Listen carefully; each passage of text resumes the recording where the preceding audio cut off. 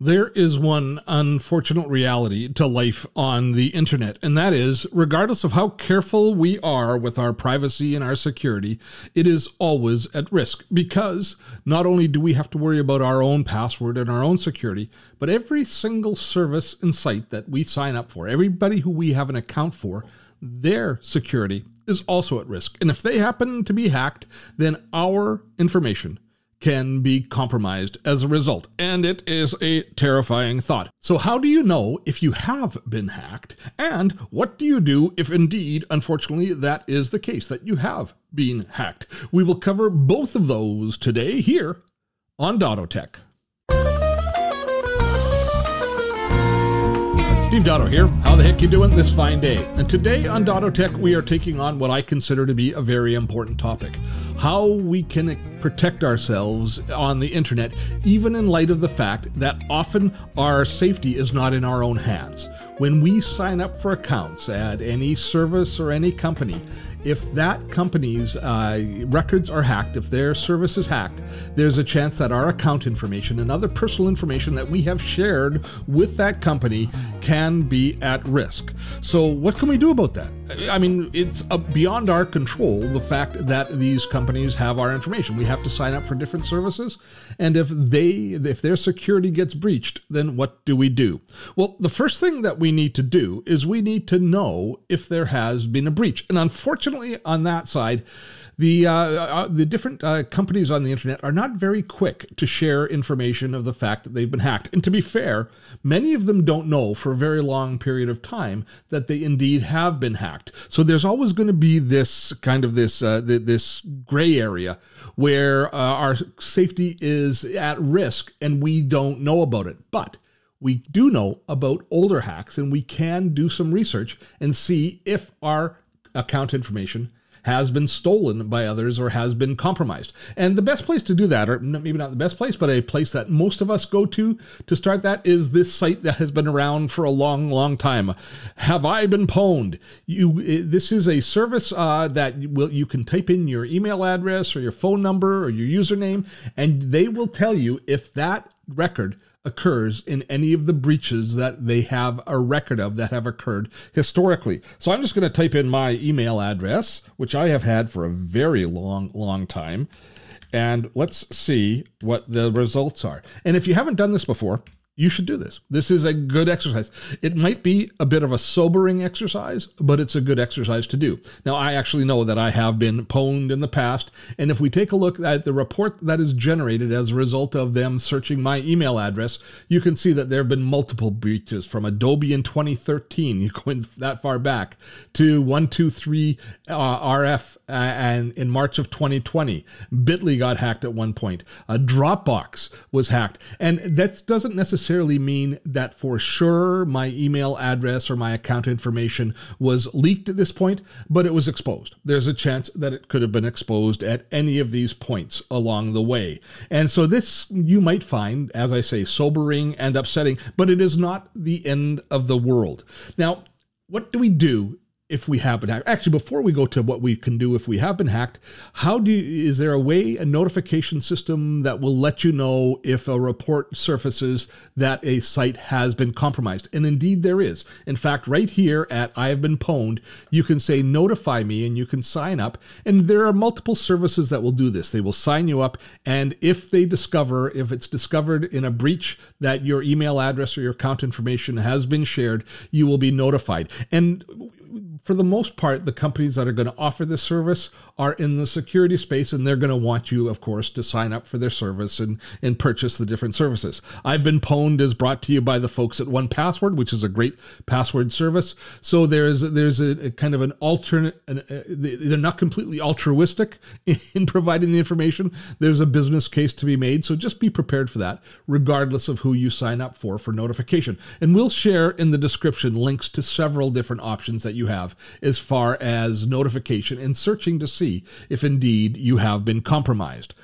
But then, we reach the point where we have to say to ourselves, what do we do if we are compromised, and how can we protect ourselves in that particular case? And so the first thing that you do, the first thing that many security experts recommend is for you not to use that account anymore, not to use that email address anymore, to change email addresses.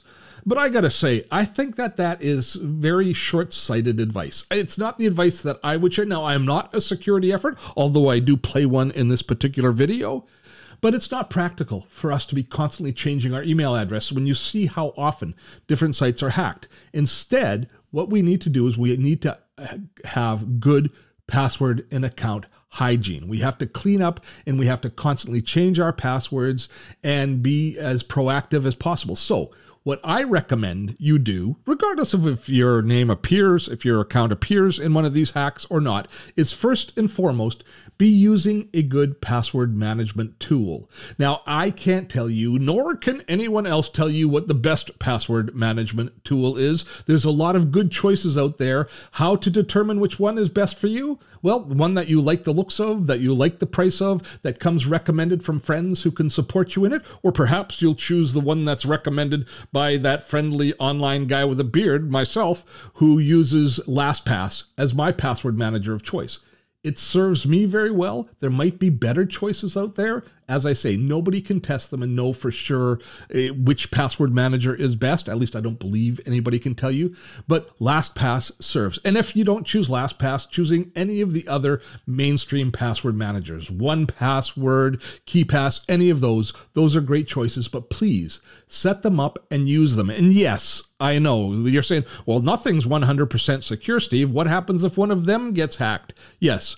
Nothing is 100% secure. There is a chance that you still might end up being compromised if you use a password manager, but the odds are astronomical against that because of the siloing of information. I won't go into the details of how the different password managers work, but they silo the information between your account on your computer or your device and their accounts, and everything is separated. So even if a username, a database gets compromised, they can't attach that to passwords or to email addresses. There's division between them all, so that the chances of a hacker being able to actually gain access to all of the account information they need is very remote, that chance of that happening. So number one is use a password manager.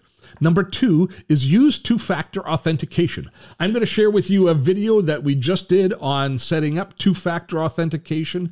And two-factor authentication, I think, is the best defense that you can do long-term to protect your privacy and to protect your accounts.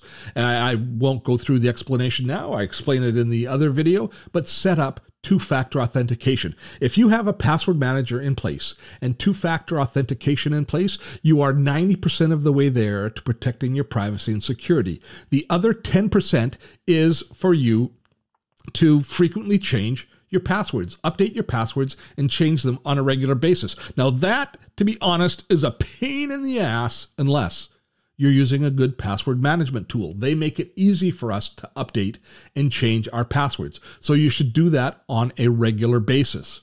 Another thing you can do is you can create what I call stalking horse accounts, or an email address that you only use for signing up for free services and coupons and the different free trials that you want that aren't part of your core business or the most important things that you do. You keep your main email address for that, and you use a kind of a burner email address for the other services. And that's another good way to help protect yourself. So to recap, what can we do to protect ourselves when the internet is a big, bad place and people are trying to steal our information from other people and their security can be compromised?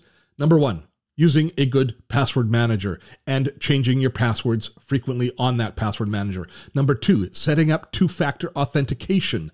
Number three, changing your passwords on your major accounts frequently through the use of your password manager. And number 4 is, if possible, set up a burner email address that you use for temporary things and for the more frivolous activities you do online. Plus, sign up for a notification service, or at least occasionally visit a site like You've Been Pwned, Have I Been Pwned, sorry, and check to make sure and see if your email address is appearing in any of the recent breaches that are being reported.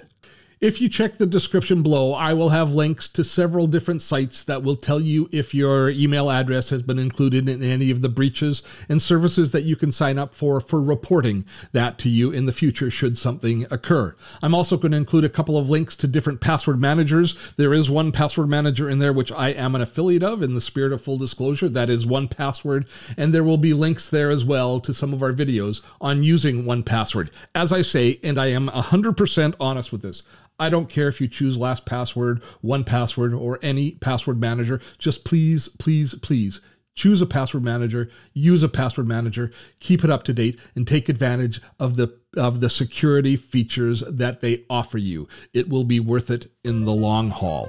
There it is. I hope you found today's video to be useful. If you have, please, a like and a share is always greatly appreciated. And if I've missed any tips, anything that you think is important for protecting our privacy and security online, please share it in the comments. I appreciate all of your input.